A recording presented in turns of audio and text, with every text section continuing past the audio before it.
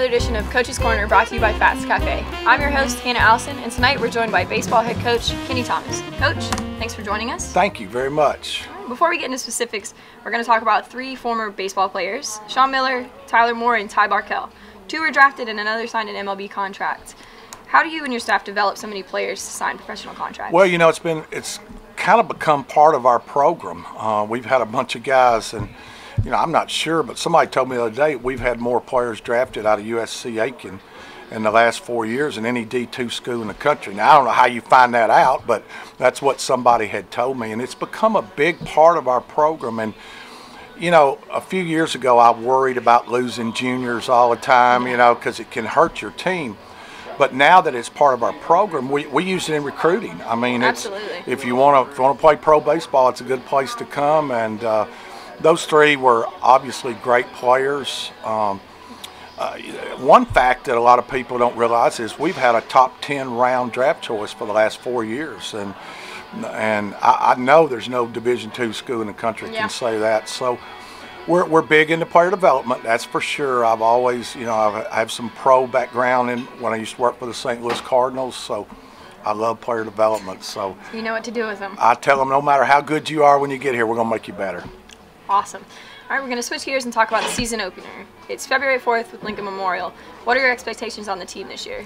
Well, you know, it's a new team and a lot of new faces, and so I love this team, I'll tell you that. And the way I've been describing it to people for the last couple of weeks, it's balanced, and I don't really know how to describe that except it's not like you have these four players that are on this level and then you got another four down here. It drops off pretty good. They're very balanced, and it's a team that offensively could be okay, defensively could be okay, and pitching could be okay. If all those work out, it'd be nice. Good mix. We're really excited, but you know, opening day probably will have 5 new faces in the lineup for fans that they don't know these guys. We have some questions about newcomers in a little bit. Right. So it's an interesting team, so I'm really excied about it. Good. And how difficult do you think the non-conference schedule is this year? Well, it's tough. It's really tough. You know, I guess I lost my mind there when we had the bye weekend in April, and I got Florida Southern to come in here and play us on Friday night, Saturday, and Sunday. They had a bye that weekend too. So those are night games? There'd be a Friday night game, a 4 o'clock game on Saturday afternoon, and a 1 o'clock game on Sunday. But you know, you add them that we've never played before. Yeah. Then you add Catawba, that's obviously a tremendous ball club, Newberry, and Lincoln Memorial is always tough. The first weekend they play us really good, so the non-conference schedule is probably as good as it's ever been. Okay, and y'all aren't facing every Peach Belt team this season. Can you talk to us about the ones that you are facing? Well, you know, it's a rotation, so it's the same ones we played last year, and this is the second year of the rotation, and there's so many teams in the Peach Belt now, there's just not enough weekends to play everybody. So we play 10 weekends, 3-game series. February is the toughest February we've ever had. You know, after we finish with Lincoln Memorial, we jump straight into conference and play Armstrong and then Lander and then go on the road to Georgia College. So it's a very tough February.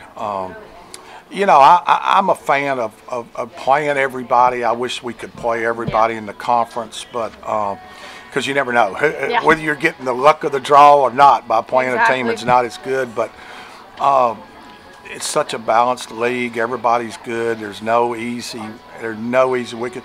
One good positive this year is we voted finally that we can play, if both schools agree, we play Friday, Saturday, Sunday instead of a doubleheader on Saturdays. So more baseball. It's just a doubleheader in our sport is tough. Yeah.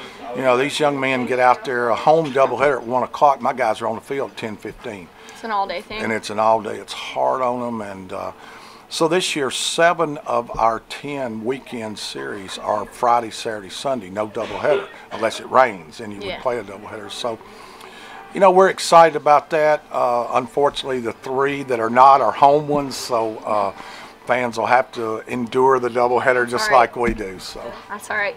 All right, and we talked about you having a balance of players. Y'all actually have a lot of upperclassmen. How do you think that's going to help your team on the field this year? Well, it's a junior-dominated team, and that's a good thing. But we've got the best senior leadership, I believe, of any team I've had here.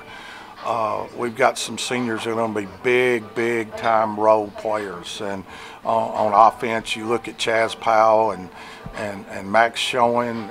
You got Doug Ard. They're all seasoned, have played a lot.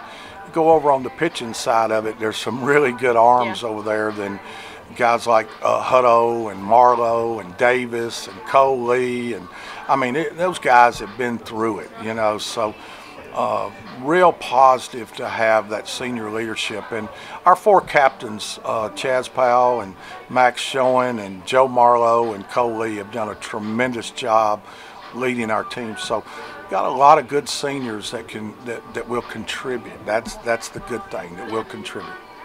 That's good to hear. Starting day lineup, do you have any projections? And earlier you mentioned there might be 5 new faces. Can you tell us a little bit about that? Well, I got about 10 more days to decide, but catching, we got 4 catchers. I've never carried 4 catchers before, so all of them experienced. They're either juniors or seniors, so they're all experienced. Any of them can play back there. I'm not real sure exactly which direction, but Max Schoen has done a great job back there. Charlie Padilla, junior catcher, can really throw, has done a great job. So at first base, we'll have a newcomer over there in Brian Pereira, transfer, D1 transfer, sophomore. At second base, gosh, we could go with junior from New York, or we can go with our local freshman kid from South Aiken, Joey Smithers. So either Skylar McCardo or Joey Smithers. Shortstop is a junior college transfer. Ty Ammerman, tremendous player, one of my favorites. The way he plays, I call him a silent leader. He just goes out and plays. Calm confidence. Really, really well. We'll have a junior at third. 2 junior college transfers there. One of them's going to play third.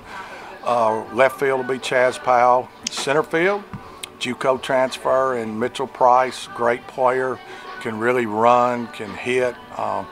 Right field, it's now going, it's time. That's what I keep saying. But I've got a JUCO guy there in Luke Westenberg. But now Goins been with us 3 years. He's a redshirted sophomore. Broke his hand last year, unfortunately, early in the season. Missed the entire year. So, we have some choices. We have one of the things that this year's team is you're going to have 2 pretty good players, pretty good hitters sitting on the bench every day, so you can bring them into the game at the right time. So it's again balanced team. It never hurts to have that much depth. Yes. Recently there was a preseason poll released. It was a D2 preseason poll, top 40 teams. USC Aiken was not in it. Do you think that's lack of respect? Does that motivate y'all to do more? Do the players? Do you know who them fools were that voted on that? I do not. I absolutely don't either. But it's a popularity thing, and yes, our guys took that as a slap in the face. I think that's the first time in 10 or 12 years that we hadn't been in the top 30 in the preseason poll, and it was really weird. There was some good Peach Belt teams left out of that. Columbus State wasn't in there. That's one that comes to mind. I mean, there was some really good Peach Belt teams left out of that. So, that was a little surprising. And my granddaughter texted to me on Christmas Eve. What a nice thing. So did it tee me off? Yeah, but does it matter? No. It matters where you are at the end of the year. But I do think our players took that as a slap in the face. A little fuel to the fire. Where do you think the team's going to rank as far as PBC and in the region this year? I don't know. I don't think the Peach Belt coaches poll has come out yet. It has not yet. And that coaches poll is so crazy because all of us, we don't know. Heck, I don't know. And it's a guessing game from year to year, and so they don't know. Other coaches don't. And I don't either. And sometimes, historically you go off of last year. Yeah. That's kind of how you rank it. And same thing in that national poll. Historically, you go off the last year's, but we had a team. we had a team out of the Peach Belt that had a losing record last year, didn't even make the conference tournament, was in the top 25, and that was kind of surprising. And so I don't know what they're, you know, I really don't. When I got ready to vote, I really didn't know how to vote. I mean, I really didn't. So it's a guessing game. And, you know, you can ask me this question in April. I might know a little better then, you know. All right, and this past season, 2 of your coaches moved on to other jobs. However, you did pick up 2 brand new coaches. Can you tell us a little about them and your off-season hires? Well, you know, Jason Walt been with me for a while, and I just hung up talking to Jason on the way. He's up there at Radford. It was a tough decision for him, and I tried to help him with the decision, and you know, it was a pay raise for him, but he just got off the phone and said there's 36 inches of snow on the ground there. So,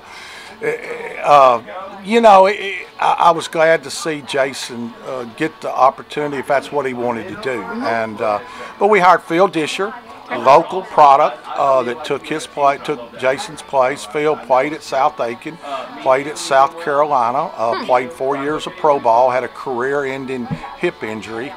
And so he's done a great job. Our players really relate to him really well. So he's done a good job. And then DJ King suddenly left me in September, got a job offer. And, you know, one of my former coaches called me and said, I believe you've got more assistant coaches around in bigger jobs than any coach probably in the Peach Belt, and I'm sure that's right. But DJ left me and went to Tennessee Wesleyan, got a good opportunity, and it was a good move for him. Again, pay raise and a good opportunity for him. So we hired Ben Donath, former player. You know, Ben played for us for 2 years, and you know, I love helping our former players and our former players that want to be coaches. And, you know, I've come to the conclusion that you go around the Peach Belt and there's 3 or 4 of my former coaches at Peach Belt schools now. And then you branch out a little bit. There's 3 or 4 more at D1 schools or other schools. And so, I mean, I feel like that not only am I, you know, destined, or it's my job to develop players, but maybe develop young coaches. And and I've understood that. It used to really bother me when coaches left, because it is a transition period and it's tough. It puts a lot more work on me. But I feel like that's part of my responsibility to this game, and this game's been very good to me. And I think it's a part of my responsibility, and I owe back to the game to develop young coaches. And if they move on, great. You know, one of them suckers going to take my job one of these days, you know. You never know. So that's good, though. Well, that wraps up another edition of Fats Coach's Corner. Thanks for joining us, Coach. Thank you. Be you. sure to tune in next time as we partner with Fats Cafe to bring you the latest information with USC Aiken athletics.